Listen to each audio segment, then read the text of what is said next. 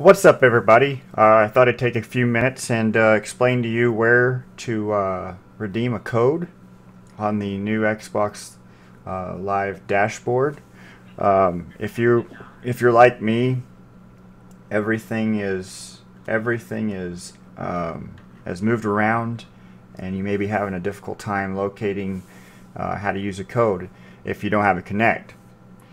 So what you're going to want to do if you're on your dashboard or your main screen here, it's pretty simple. All you have to do is go up to and over to Store, and then you will go down to Browse All Games.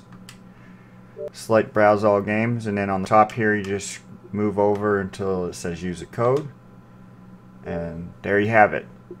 I hope that helps. I'm just putting this out there because I had a hell of a time finding it.